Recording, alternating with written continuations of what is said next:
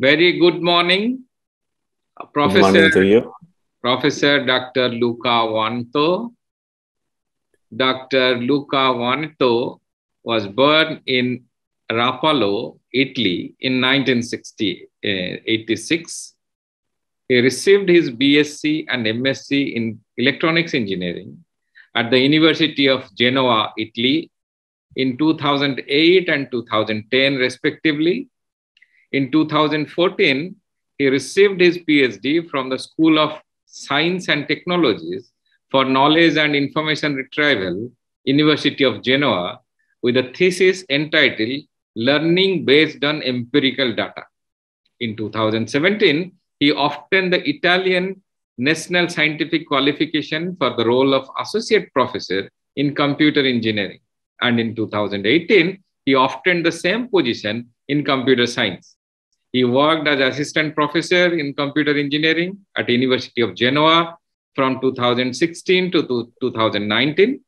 In 2018, he was co-founder of the spin-off Genoa SRL, and in 2019, he obtained the Italian National Scientific Qualification for the role of full professor in computer science and computer engineering. In 2019, he became the professor in the computer science at University of Pisa, and currently he is associate professor in computer engineering at University of Genoa. He has been involved in several H2020 projects like S2RJU, ICT, and DS, and he has been awarded with numerous awards.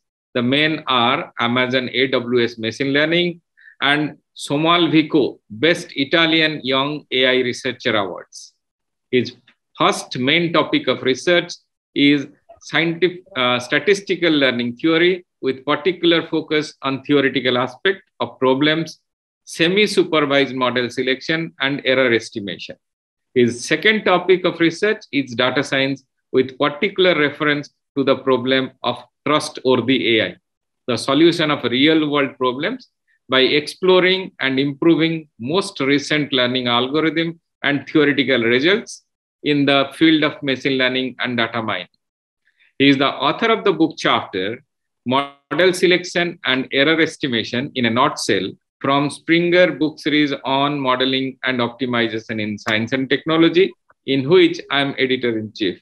And Professor Luca Oneto is also an editorial board member of this book series. Today, we shall know about the interesting topic of trustworthy AI and his area of research. So with this, I welcome Dr. Oneto to this first one-to-one interaction for the book promotion as well as for knowing his research topic. Dr. Oneto. Welcome. Hi, good morning. Yes. Let me ask you the first question. What are your main research interests? As you previously mentioned, my main research interests are in the theoretical aspect of machine learning, in particular statistical learning theory, and the relation with the practical problems of learning from data, with particular reference to trustworthy AI. So the problem of learning from data, not just based on technical metrics, but also on human-related metrics. Correct. So trustworthy AI, this is a new topic, a new word I am listening for the first time, because I have also done some work on robotics and machine learning. But trustworthy AI is a new word to me. So can you elaborate on this topic? Yes, sure. Basically, trustworthy AI is a new research trend that's born after the understanding that in many applications, machine learning algorithms have reached human or superhuman performance. Think about the AlphaGo instrument that beat the world champions of Go. And then people started to realize that the implication of using AI in the real world can give not just benefit, but also bad aspects, okay? And so the idea is to try to build systems, AI systems that are able to demonstrate not just good behavior in terms of accuracy, for example, but they should also improve other aspects like sustainability, fairness, explainability, robustness, and privacy-related issue connected to AI. Can you elaborate on the privacy of AI? What do you mean by that? Sure. In the sense that when we learn from data, okay, we have the main goal of building system that optimizes the accuracy of these models. So, for example, the recognition performance. Okay, but in order to achieve this goal, there are several other goals to meet that are not strictly related to the technical problem. But for example, we would like to learn from data by minimizing the energy consumption. So sustainability.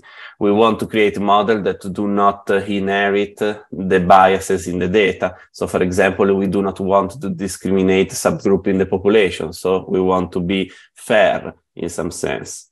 We want to make the prediction explainable, because, for example, if you use this model in a credit scoring problems or related issue, we want also to give to the people the reason why we provided or not the credit.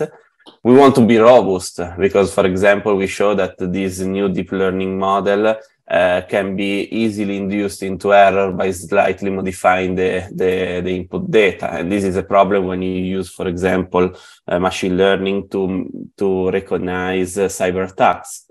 And the privacy deals exactly with the in some sense contradictory problem of learning from data, but while keeping the information of the individual in some sense hidden from the analysis. And for this reason, there are multiple options, like, for example, differential privacy or homomorphic encryption that try to demonstrate that it is actually possible to learn model from the data without compromising the privacy of the individuals. Yeah. So for all these terms like accuracy, sustainability, fairness, have you developed some kind of say metrics for measuring those parameters? Absolutely, in the sense that obviously for accuracy, we all know some metrics like, for example, recognition performance, distances, and so on. For sustainability, for example, we have developed a metric like a number of operation to perform, how much energy consumption you need to train or to make the forecast. For fairness, there has been a lot of multidisciplinary research in defining, for example, metric like demographic parity or equal opportunity that gives you in some sense a flavor of the fair or unfair behavior of the model. For explainability is a bit harder because it remains a challenge to develop a so-called deterministic metric, a mathematical metric to represent something that actually has a deep relation with the human mind and the human understanding of particular concept, but there are some proposals. For robustness, there are a lot of ways to measuring the robustness of a model, like, for example, the perturbation in norm P and something like that. And for privacy, again, there are a lot of metrics also developed by, for example, the European Union with the GDPR or the Data Act that define metrics to be able to state that an algorithm is privacy aware. Correct. So in addition to the parameters, there is another parameter called resilience. Resilience. Are you accustomed with it? Resilience. Yeah, in the sense that when resilience is a sort of sub-problem of robustness.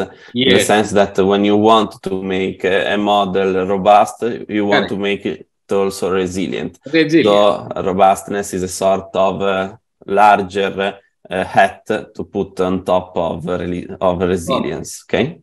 So, okay. So you mean to say the resilience factor is also considered within your robustness factor, is it? Yeah. Yeah. Okay. Thank you. You have in your book chapter model selection and error estimation in a nutshell, you have dealt with performance assessment and tuning, how it is related to the trustworthy of AI.